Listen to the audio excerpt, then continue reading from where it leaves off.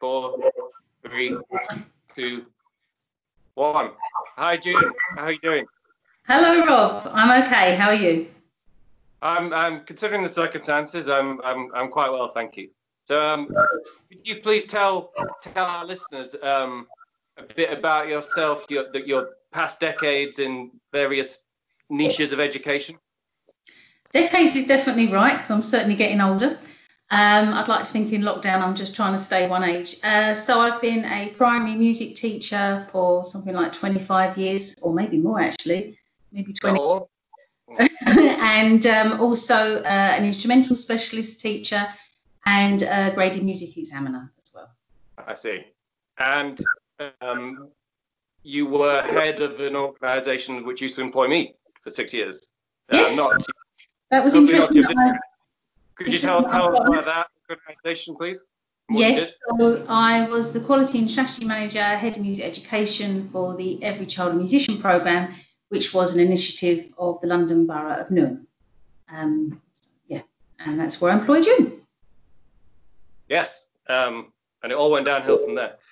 Anyway, so my which sort of puts my own qualifications in the shade, but my attempt at that would be, I worked for June for like 6 years, going from school to school, primary schools, secondary schools in East London, like East Ham, West Ham, Plaistow, Stratford. Is that how you pronounce it? Plaistow? Is that right? Plaistow. I say Plaistow, yeah. Plaistow. Yeah. Grim place.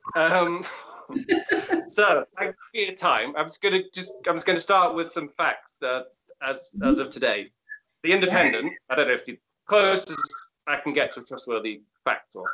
The Independent headline, an epidemiology professor says, quote, "Nobody's got any idea what best strategies to use regarding the lockdown and when it's going to be lifted in schools and houses." The Telegraph reported Boris Johnson was saying primary schools will open on June 1st, which June you might be happy to know about, but it is a conditional plan, which you may be less happy about. And if they do reopen, it will be with year 1 reception and year 6 only, and maybe some secondary pupils. On the 23rd of March, the UK officially announced the lockdown. 16th of April, Dominic Raab announced it would continue at least another 3 weeks into May. They say lifting too soon would damage the economy, if whatever's left of it. The 27th of April, Boris Johnson urged public patience. He admitted we've given up ancient and basic freedoms. Today's news is no one knows about the lockdown. Professor Richard Dingwall, part-time professor at the School of Sciences at Nottingham Trent University, social sciences, and a pandemic disease expert, says, quote, "Premature for any responsible scientist to start speculating about when it will end." And today is May the 11th. So June, from what you've seen, how has it been affecting schools and the education in general in the UK or worldwide? Well, yeah, definitely worldwide.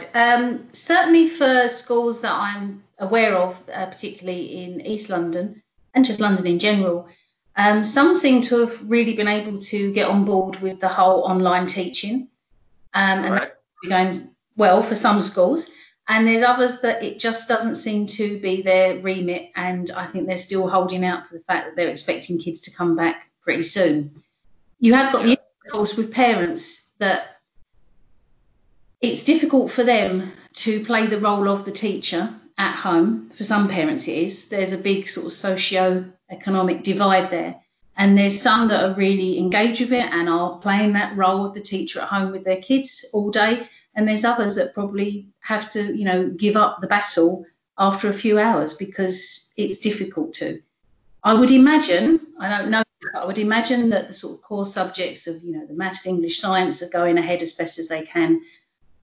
What we should be concerned about is the other subjects that make the child the whole, the humans that we want to be, that we want to see in the future. And that would obviously be the sort of social well-being, care, health, mental health, of course, which I know you're very passionate about talking. And also, from my perspective, music and arts in general, and just being creative. Because kids are creative. If you give a kid a paintbrush and something, they'll do something with it. If you give them an instrument, they'll make some sounds with it. So I'm wondering how that's going on at home, even with the best will in the world of schools trying to deliver that. Right. Yeah, in my experience, kids that have said, or adults that have said in their 60s, that they don't enjoy music, it's because they were bored out of it, or scared out of it, less likely, but bored out of it by a boring teacher, forcing them to learn Bach when they're 7 on, ruthlessly on the violin. It's interesting what you're saying about people coming into homeschooling. Do you think there could be a silver lining in that it's reconnecting families and less information is coming from the state as opposed to loved ones?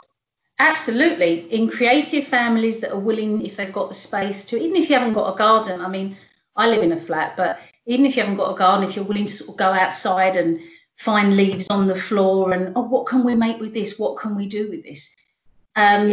Whether it's listening to bird songs. I mean, I live in southeast London, and there's green, I think they're parakeets that fly around in the garden. And they're quite amazing when you actually tune in and you listen to it and say, oh, wait a minute, I can't hear a police car going past. I can't hear the buses going past, but I can hear the birds in the garden. So there will be families that can really tap into that and enjoy that time with their children. I am aware of a couple of people that I know quite well that are struggling to keep their kids, for want of a better word, entertained, or to actually draw that out of themselves.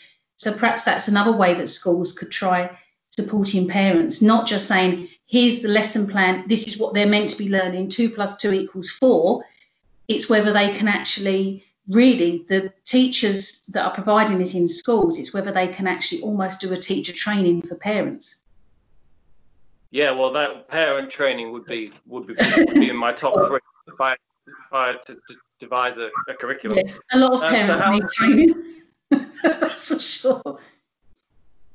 How else do you think the lockdown in the UK has affected family dynamics, to mental health? Look at the mental health lens of family dynamics and how do you think that could, obviously it's fool's errand to predict the future, but how it could springboard into a new kind of culture in education, and what that culture might be like if everyone's scared to go near each other? Okay, I'll try and answer all of that. I think for general family dynamics, I'm hoping that for most people, they're actually enjoying their time at home, enjoying their families. There will be some that are not. There will be some that will be questioning why they even married that person, perhaps, because you might spend all day at work, you might spend Saturday, playing tennis or going out or something, and you might actually find that you don't normally spend that much time with your partner, including your children. So there will be some families that are really questioning, okay, how did I get into this? What is going on here? Hopefully there's not too many of that. In terms of... sorry, go on. No, in terms of the health and well-being, I mean, my concern for children is that, I mean, I'm an only child, so I played quite happily on my own at home. I was fine. And there are children that are homeschooled, and so you could say that they have less contact with children. But this whole humanity level is lost with teaching at the moment. I would presume, I'm going to make some presumptions on that. Just the way, if children are upset, you can turn that around in a school, in a classroom. So you'll remember this, Rob. You taught in some very challenging environments, to say the least, and we won't name those schools or those places indeed, but you certainly did teach in some really challenging situations. Now, there are times when an experienced teacher can turn that around. You can see a child becoming upset, unruly, whatever. So you make a number of decisions as a teacher to what to do. You either choose to ignore low-level, interference, or you praise that child, or you find, for want of a better word, the kid that might cause a few issues. You praise that child and you give that child jobs. Now, how are parents managing to do that now? And how will that affect children? I mean, this is just one particular angle I'm taking on what you've asked. How will that affect children when they go back into school in September? And we all need that feel of human touch. And they're kind of missing out on that. Whether it's running around the playground, playing tag, hiding behind a tree or whatever, it's the fact that they're possibly missing out on that with children of their own age. And that it feels to me like everything, including that, is decaying. And I think we get used to things surprisingly quickly, and we forget how things used to be surprisingly quickly, and we're doing a lot of invisible unweaving of the social fabric right now. Yes. That might not be so easy to reweave. So how else do you think schools might be after this? After this, might they be afraid of human touch? Might they be afraid of contact? I saw a school in, I think it's in Hong Kong actually, I can't be entirely sure now. The children were creative, though. Some of them are in school, and this is, I guess, reception or possibly year one. And they'd made these hats with, you know, like those kind of sausage balloons that were out, and the sausage balloons came out so far that it was whatever it was, the 2 meters or whatever the advice is. Imagine being a 5-year-old and starting to learn that you can't touch that. You can't touch that person. You can't go, because kids do. I mean, that's how they develop. I can't imagine what, I want to say, damage that, or what that's putting into a child's mind.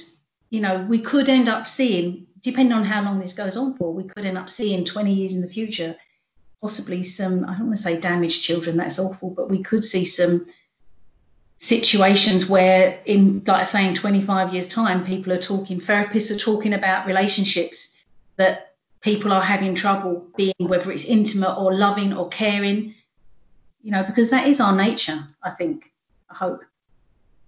It's strange because familiarity breeds contempt, and isolation breeds fragility and insanity. That reminds me of something else I forgot to say that makes me sound clever.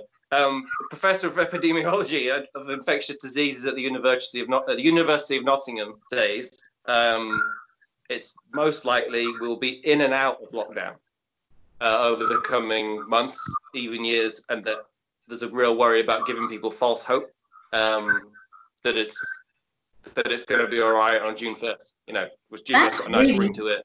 That's really concerning. If we are in lockdown for some significant time, this is going to have such an effect on society. And all right, I'm old enough and ugly enough to be able to deal with this, but I still think about children. I still think about the kids and young people. I mean, I had a big birthday recently, a big number, won't share it, but that's fine. I can deal with that. But I'd hate to have been sort of 18 or 21 and sort of having no kind of celebration. That seems a shame.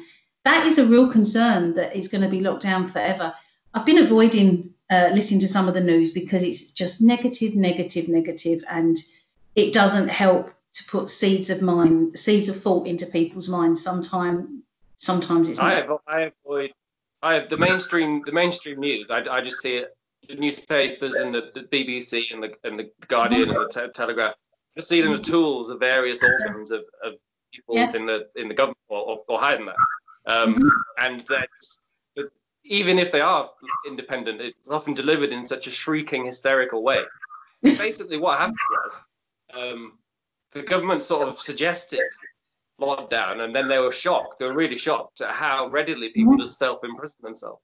I just followed along meekly, and so that the fact that muscle has been flexed now, and they got like a fish face goon like Michael Gove, sort of like seeming to enjoy saying you only get 1 hour for exercise. Yeah, let's make it 1 hour. And you got people like him now can just, you know, we've internalized that it's okay, like the internalization, the fat work kind of thing. Like, we are going to be much less surprised if the government suddenly released propaganda of like policemen shadows hanging over people having picnics in parks and saying if you go outside you're going to kill people. We've given up a lot of civil liberty, like a hell of a lot, in like 2 weeks, sort of voluntarily, really, with a few promptings. It is a bit odd. There are some things about it that are really quite peculiar. I actually had the swine flu back in December 2009. Before I knew you, I was a classroom teacher then, and that's rough.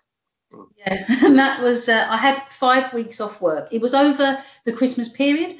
I'd never been off sick before, so it was some of that was like the 2 weeks sort of natural Christmas New Year shutdown. And I remember how unwell I was, but you know, I stayed at home. Obviously, I wasn't physically capable of going out.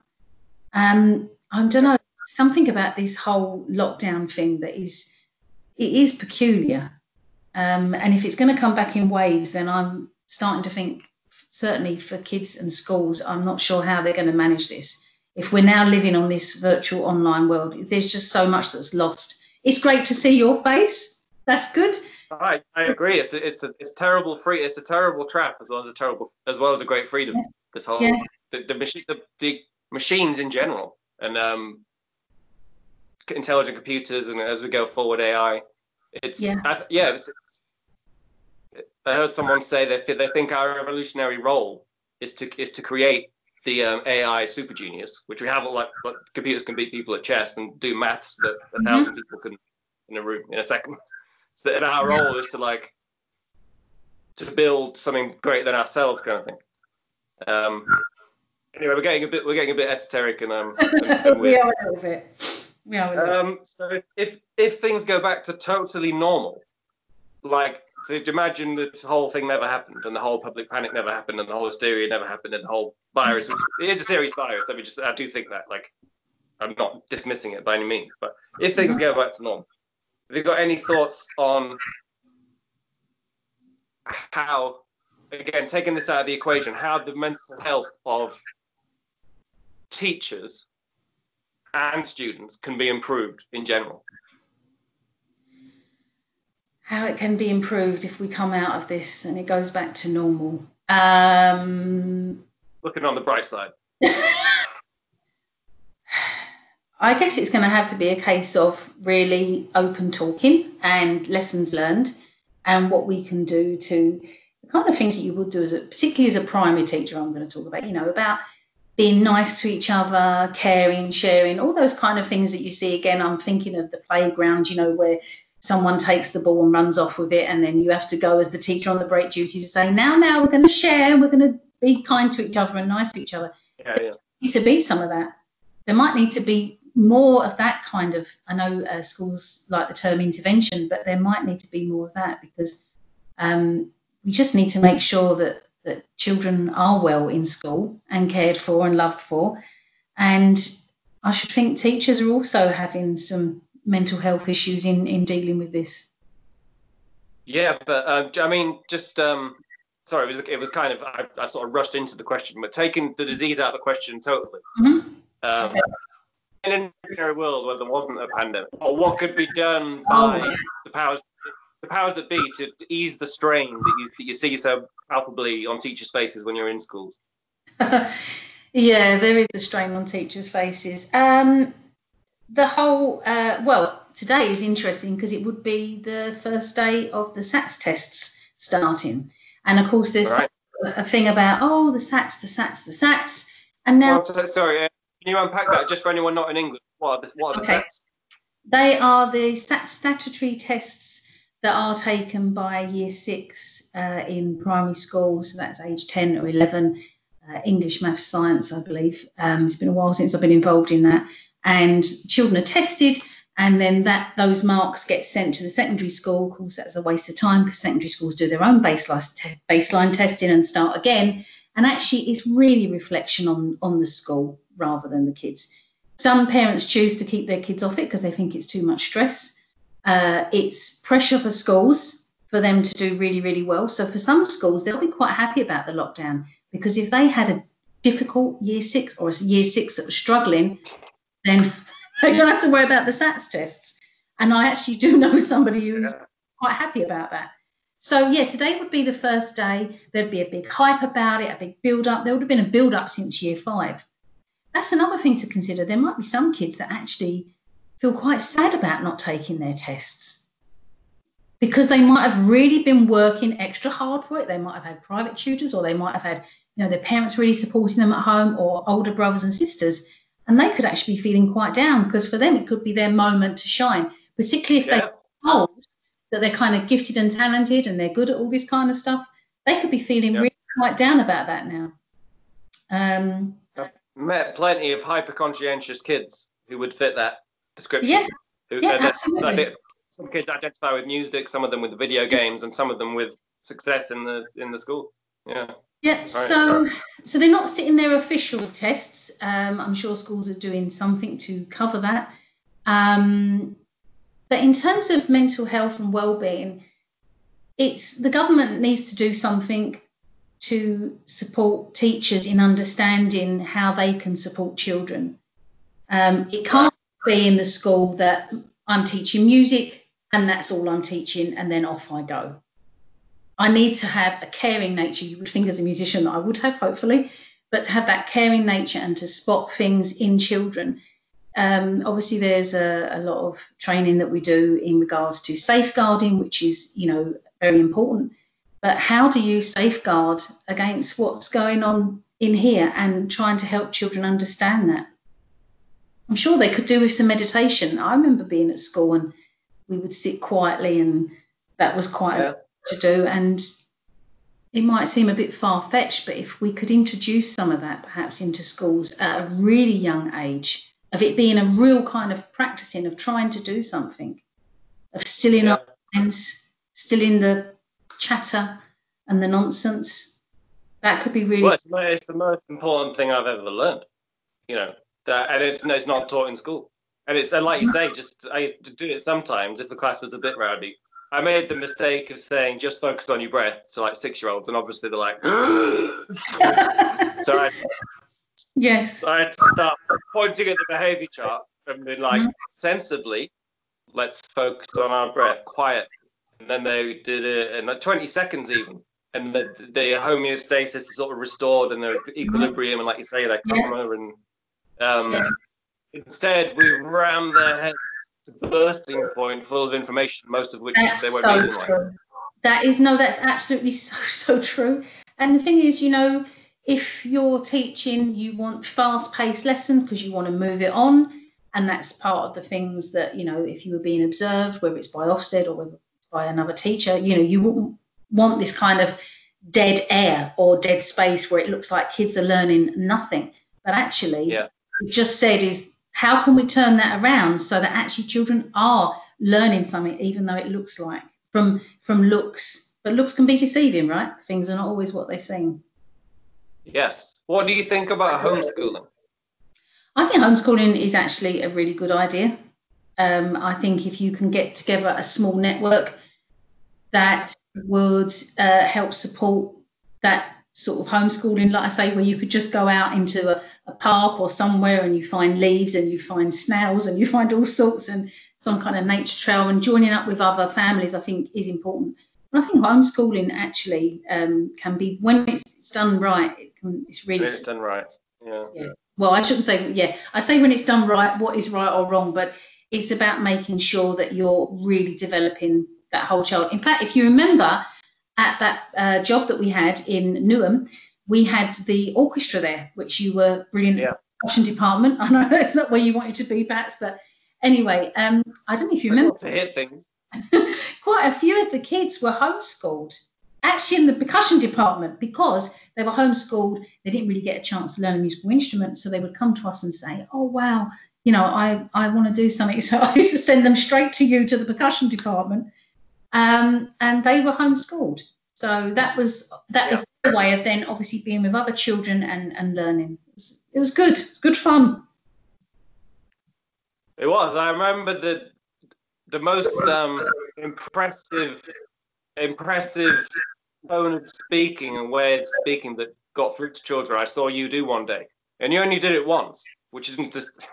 You did it deliberately once. That you sort of sat them all down and you start talking a bit like a kid. You're like, when I was a little girl, my mum used to... And just all the way all their eyes just switched on, attention-wise. Never seen that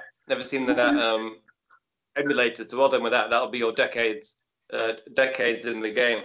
By the way, just to you and to people listening, Skype is being a bit jumpy, but all anyone has now is Skype, and even Douglas Murray is being interviewed and Skype's lagging a few seconds here. And if it's really bad, we'll just use the audio. But I think the video will be fine because the audio is always fine, and we just occasionally get a few seconds probably doing that. Okay. I look at a bit peculiar. So, how are things for you on the ground? What are you working? You were telling me yesterday there was Westminster. Can you elaborate on that? Was it Westminster University? No, West London. Sorry. I'm an examiner for London College of Music exams, which is the music department or the examination department of London College of Music, which is the music department of the University of West London. That's very long worded to say. They're an examining board. They've been around since 1890 or 1885. Oh dear, I should know. A long time. So I'm an examiner for them, which I really enjoy because I really like to talk about assessment, which is most people, boring for most people, but I find that really quite interesting. Certainly for me, when I was learning as a child, that whole progression of using assessment actually really drove me forwards to want to learn more. So I do that, and I'm also managing director of a company called the International School of Musicians, and that is the company that is helping to bring the University of West London's exams online. Okay. I didn't know the name of the, you were the managing director of the International School of Musicians. I'm going to write that down because that makes you sound knowledgeable and important. Oh, which is I don't I think need so. more of that. I'm still learning. I'm still learning. That's the key, I think, isn't it? It's still learning. Well, it's to realise, because that's the only logical conclusion to draw from realising how little you know. So I've got to learn a lot. Yeah. All I'm saying that, I think like meditation and stuff like that, the most important part of it is unlearning. Yes. You know what I mean? Yes, absolutely. Unlearning. Yeah. Unconditioning yourself. Yeah. I think. It's true. Yeah, I totally agree with that. I'm a big fan of meditation. I try and do it every morning. And I always know when I haven't done it later on in the day because I just feel I can tell. And sometimes I do end up missing something or other, but I try and make it the first thing I do when I get up so that before I drink coffee, before I start reading something, before I look at my phone or do anything silly like that, I try and make that the first thing to do. It sets the day. Yeah, me too. With usually unsuccessful, but last few days I've done it right. Anyway, sorry. So what the University of West London thing? We're talking 10th of May. What was going on? The 10th of May. Yeah, I thought you said they were having some kind of. I know you explained you were telling me yesterday, which was the 10th of May. Oh right, yes. No, I was I'm helping them. Oh, okay. Just okay. And you had to rush off to do it just because you were in a rush. I thought you meant there was some kind of crisis. Oh no, not exactly. But there is a lot to do. And I took about 2 hours off yesterday and actually spent that time weeding the garden, which I actually really enjoy doing. That's actually a type of meditation. That sounds bizarre, but I'm actually quite happy doing that because I'm just looking at the weeds. That was yesterday. Well, everything's a meditation if you're paying attention. Literally everything. Yes, that's true. Okay, right. June, if in a post-pandemic world, if you were to design a school, what would your top 3 rules be? My top 3 rules. I'm gonna say, as soon as you say rules, I start thinking of behaviour and stuff like that. My principles would be that every moment is an opportunity to learn. Right. My second one would be schools already use this anyway. They refer to it as cross-curricular. So if you were learning a topic about the Romans, how can that be related to geography? How can that be related to music? How can that be related to science? So I definitely want a real joined up cross-curricular approach. So if a child is learning to play the trumpet, right, how can this relate to other things that we learn in school? Rather than it being separate, I am learning to play the trumpet. The subjects need to speak to each other. And I think the third one would be definitely about a stopping and a thinking, whether you call that meditation or not, a stopping and a thinking of awareness of everything around us, who we are, how we can be better all the time. That sounds a bit airy-fairy, it sounds a bit woo-woo, but a kind of stopping and a thinking, and it is a little bit like meditation, but I'm not trying to go into some enlightenment mode, but if we can get this into children at a young age, to stop and think and just be aware of everything that is around us. I guess that would be my principles. That's great. That reminds me of the Simpsons scene where Lisa walks into the Buddhist center and she's like, Lenny and Carl are there. Lenny and Carl, you're Buddhist. And then there's a famous actor, I can't remember his name is, and she goes, oh, Mr. X. And he opens his eyes and he goes, oh, hi, I was just about to attain enlightenment, but who'd want that? I think we could all do with it. It would be amazing. We should all be going into some other strength. Hopefully that's what this can bring for us all. Yeah. Right, June, I've got 2 more questions for you, if that's cool, because I know you're busy keeping the education system afloat. Do you have, for any parents watching out there who have kids in schools, primary or secondary or whatever they call it in other countries, of any age, what advice would you give to parents on how to deal with schools?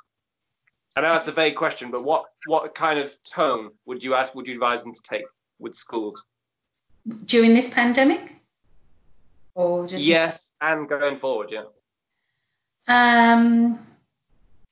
What kind of tone? Okay, this is going to. Okay, maybe I would suggest to get involved in what your children are learning. Perhaps that's easier at primary, and I am continuously going to refer to a lot of stuff primary-wise, but really get involved in what your children are being taught at school. And how primary is 10 years old and under, by the way, just people who know. Yes. 11 years old sometimes. Yeah. That's it, 11 years old and under. So get involved in what they're learning. How can you support that learning at home, rather than what the teachers are telling you? Oh, this is the book we're reading. You've got to do your reading at home. Oh, we're doing this in maths. You've got to do this at home. Just looking at broader concepts of how you can be that additional teacher to your child, because actually you are the first teacher. We are a product of parents. I often say things and I realise I say it and I think, oh, that's my mum. That's totally what mum would say. And then I'll have another moment where I'll do something and I think, oh, that's the sort of thing my dad would have done. And so we are the first port of call for children as teachers. So it's important that we try and maybe not just, oh, they've gone off to school, I'll lead the school to it. I'll do the bits that I need to. I'm not saying parents are not being parents, but broadening that role. Right. Yes, broadening the role and amalgamating it more into what's going on at school and what they're asked to do by teachers when they're at home. Yes. How you can broaden that. Okay. And that guess my last question for you would be, are there any young people out there watching, sort of 16, 17, 18, 19, 20, obviously probably taking the pandemic in mind? You've been in education at various levels for decades and at the highest levels of organizations. What advice would you give to students themselves in terms of how to stay on an even keel, stay reasonably happy and do well in school?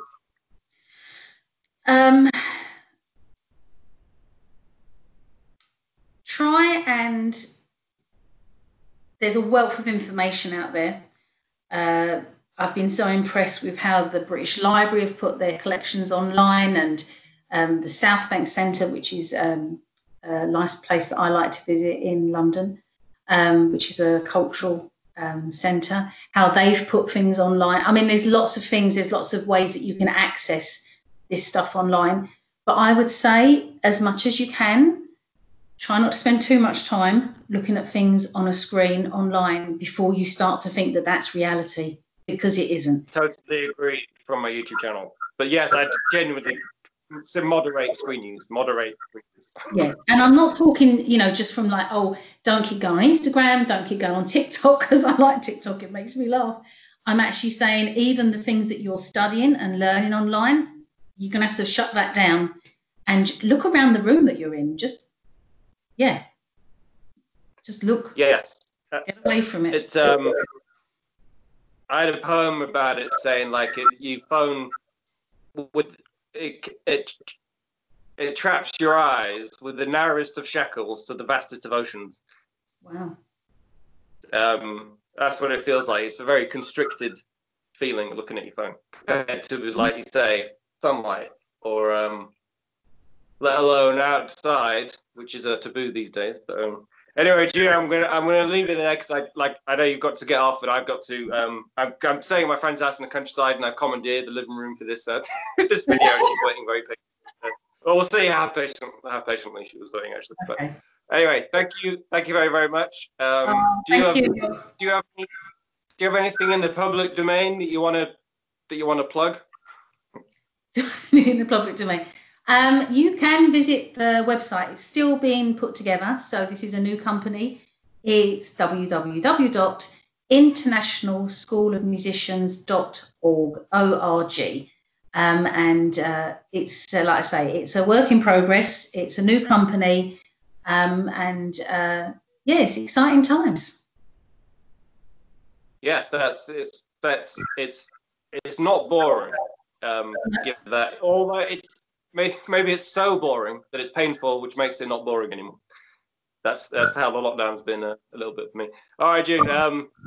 Take it easy, guys. Thanks for watching. This has been June, a most distinguished guest and someone I respect a lot, and was a very good boss, and probably got me out of trouble a few times, and into trouble a few times. June, have a wonderful day with. I hope Frank as well, and just take it easy and keep up the good work. Thank you. You too, Rob. You too.